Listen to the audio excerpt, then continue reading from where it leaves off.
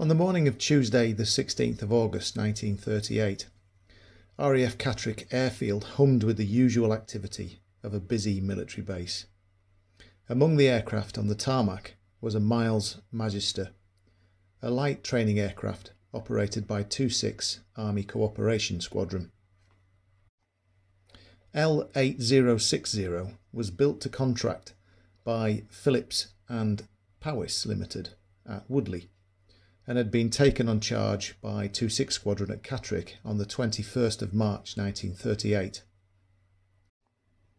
Lieutenant Edward James Boyle was a promising young officer of the King's Own Scottish Borders Regiment. He'd already served 7 years in the military by the age of 26. The son of Captain the Honourable James Boyle, who died in the First World War, Edward was following a path of honour and service. Recently seconded to the Royal Air Force, that move to the Royal Air Force was an odd one for a professional soldier, until you realise his stepfather was Viscount Trenchard, known as the father of the RAF. Dr. William Delano Walker was no ordinary medical officer. A man of many talents and interests, he was a scientist, an explorer, and a newly qualified pilot.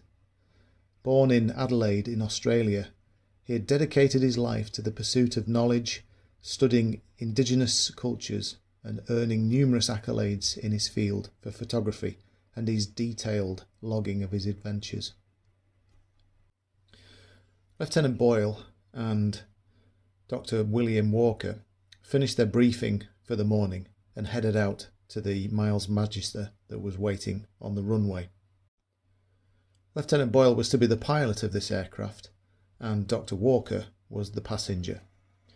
But the purpose for the flight for that day remains a mystery. It might have been a routine training exercise, or perhaps a more casual flight, given the presence of Dr. Walker, who was not a normal member of the crew. What is known is that the two men took off from Catterick Airfield around 11:35 in the morning. The skies were clear and the wind was calm, and it was seemingly a perfect day for flying. As the Magister climbed into the air, it headed northwest towards the village of Skeby. The aircraft was last seen around midday, flying low over the rural landscape. Observers on the ground at Skeby noticed something unusual.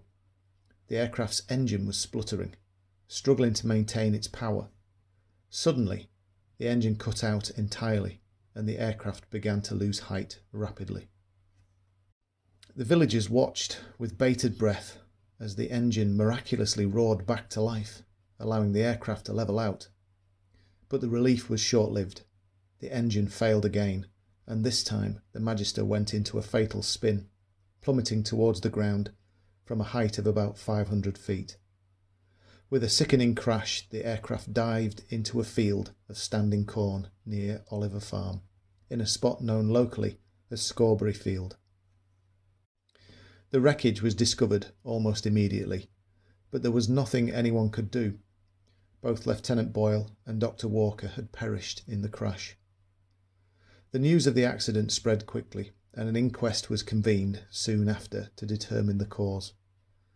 The commanding officer at Catterick gave evidence, suggesting that after the engine failed for the second time, Lieutenant Boyle had likely applied full flaps in an attempt to slow the aircraft down. This manoeuvre, whilst well-intentioned, would have caused the aircraft to stall. With only 500 feet of altitude, there simply wasn't enough time or space for Lieutenant Boyle to recover from the stall before the aircraft hit the ground.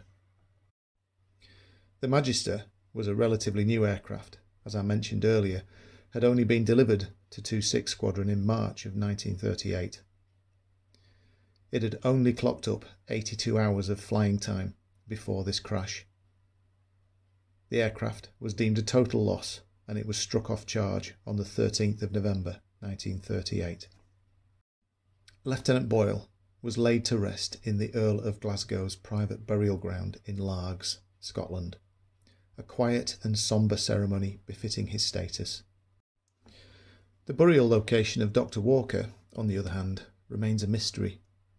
Nobody to date has been able to find out where he's laid to rest.